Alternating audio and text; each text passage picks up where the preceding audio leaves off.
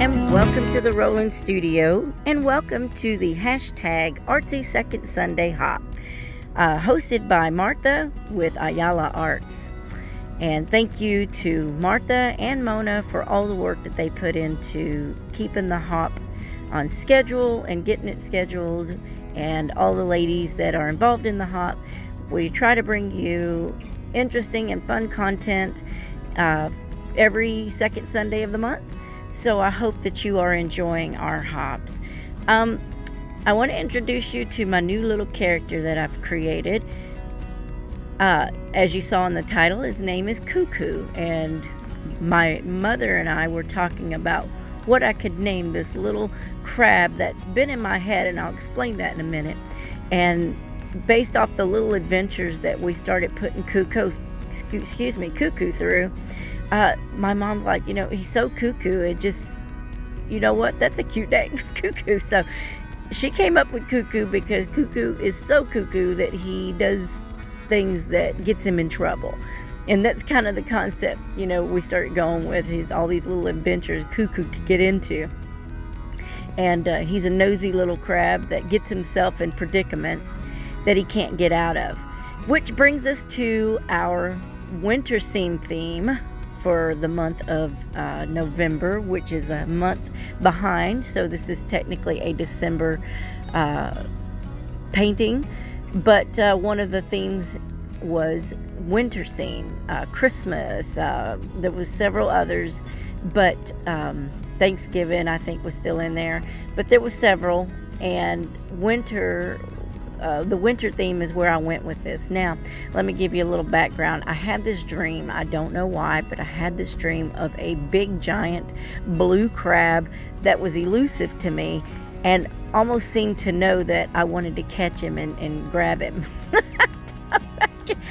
I have the strangest dreams, I always have, but Cuckoo became a reality here in the painting. So this is the blue crab that was in my head, and I'm a June baby, you know, they have the signs of the crab and the beach and the water and all that. So that's, I guess, where Cuckoo has come into play. But Cuckoo has gotten himself in trouble. And Cuckoo was at the beach, of course, where he lived at his home, and he trailed away from his family and got up on shore and saw this little boy playing with his sand and his pail bucket and was building his sand castle. And little old Cuckoo just couldn't resist getting a closer look and being nosy, that he crawled up into that pail and was peeking out. Well, little did he know that the family was ready to pack up the bags and get back to their home, which was in the mountains, far distance from where Cuckoo lived. And Cuckoo got stuck in the pail, and the little boy never saw him, and he took a trip out to the mountains. So now Cuckoo is trying to figure out where he's at and trying to get back to home, and he finds his way out of the house, and you can see his little feet come from the house in the distance, and he comes up to the pond, and everything's cold, everything's winterized, everything's frozen. So Cuckoo realizes that, one, he can't get back home, and two, the water is frozen, he can't even get into it. So this is my nighttime winter scene. I don't know why it seemed right to put the winter scene at night. It just, I guess it made it colder. I don't know. So this is going to be a night scene where Cuckoo has gotten out of the house. He's trying to find his way home and found some water, and it was frozen. And in the meantime, you got, which I do not have a name for, you guys can kind of maybe help me come up with a name for the rabbit. There will be a rabbit, and the rabbit comes out of his hole, and he decides to do kind of a Cuckoo move and be entertained by watching Cuckoo. But instead of getting all up in the business, the rabbit decides to just pull out a rocking chair and and sit for a while, and he has a little cup of coffee or soup. I haven't decided which one it is, and he's waiting for Cuckoo to figure it out. And he's just like, what is Cuckoo doing? He doesn't know it's Cuckoo or what his name is, but he's like, what is this crap doing? You don't belong here. And so he's got him a warm cup of coffee or cocoa or soup, and he's just patiently waiting for Cuckoo to figure out while he's kind of chuckling at himself and giving him the what are you doing look. So he sit back with his pipe and just watching Cuckoo go crazy, go cuckoo.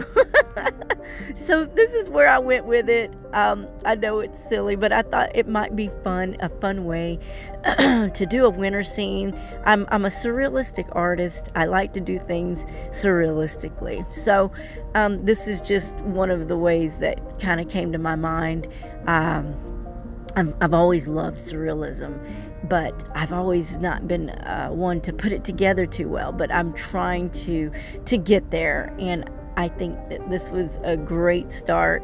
Well, I've started before, but a great, addition to my efforts in surrealism, which means, real things with unreal things going on, or maybe two characters to one. So I'm going to let you listen and enjoy the rest of the painting. And if you have a name to come up for my rabbit, post your comments below. I would really appreciate some thoughts, some help on this, and maybe I'll come back with a video and tell you guys if any of the names that you come up with for the rabbit was something that I chose, or if I come up with something myself. And also, I'd like to know if you'd like to see another Cuckoo adventure come across, either in the hop or on my channel. It might be a fun thing to do, and I would appreciate some feedback and some insight on that. And we'll go from there. So enjoy the hop. Make sure that you go to the next artist in the description box below. And if you're in the live chat, I will post the link towards the end of this video. Until then, I'll talk to you later. Bye.